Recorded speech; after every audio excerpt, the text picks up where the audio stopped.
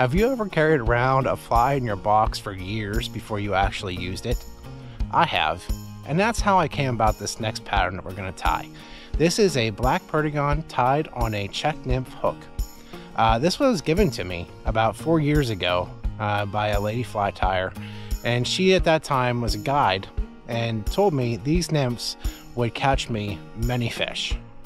Of course, I don't know why I didn't use them right away, but eventually I did.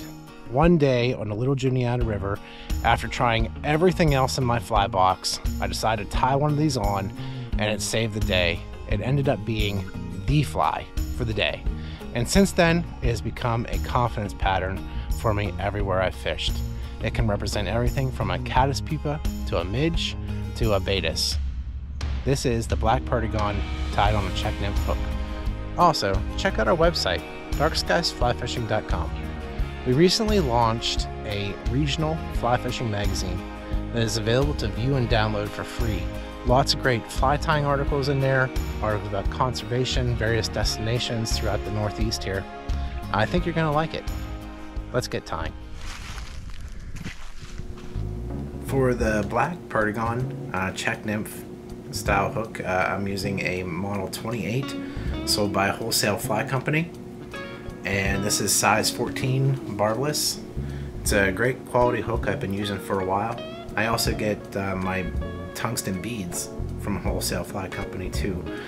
This particular case, I'm using a 3.2 millimeter 1/8 bead tungsten, and this is brown metallic brown. A great color for a very natural looking nymph.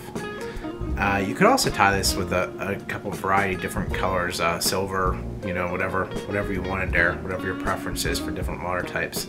I am overbeading this just slightly because I like it to be extra heavy to fish in big waters all year round. For smaller waters or lesser flows, I will lighten this up to a 764 speed, or I just won't add any extra wire weight to it. And in this particular case, I'm using 0.015 round wire, and I'm just going to make probably 6 or 7 wraps with that wire. Push that up tight under the bead there. This puppy will sink like a rock. And I'm gonna tie my thread in right behind that wire.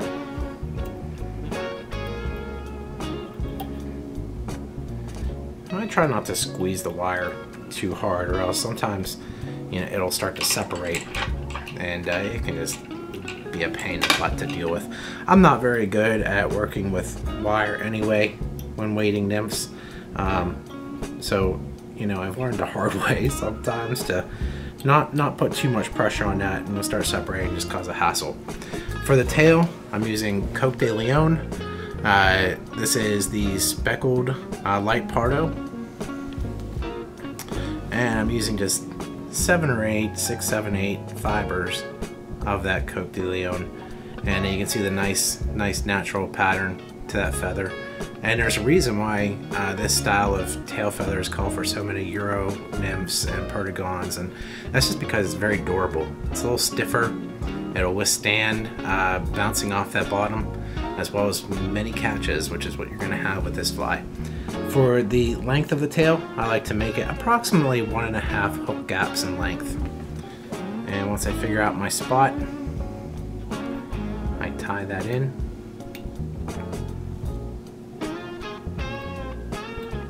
All the way up to the bead.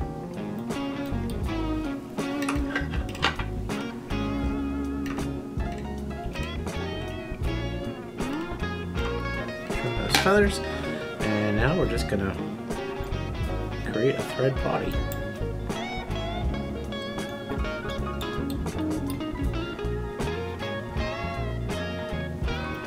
Nice tapered body. It doesn't have to be real thick, but you know, just somewhat even. You can spend as much time or as little time on this as you want, because it's really just going to be covered by the resin here in just a second. Once I have a decent tapered body built there, I'm going to use a couple half hitches to hold that in place.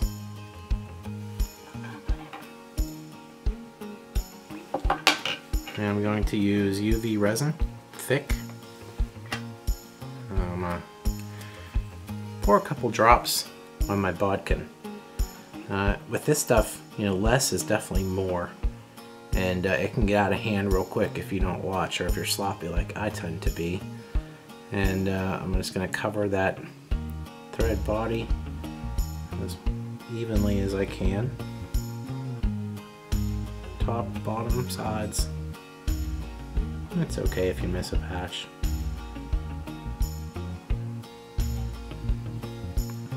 And I hit it with the UV light to cure it, usually for about 5 or 10 seconds.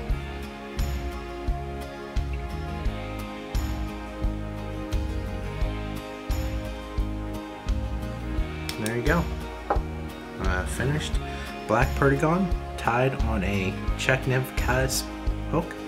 I tie these from a size 12 down to 20 in various weights because I want to be able to fish this pattern in any situation, any river, because that's exactly where they'll catch fish. And sometimes lots of them. Catch you next time.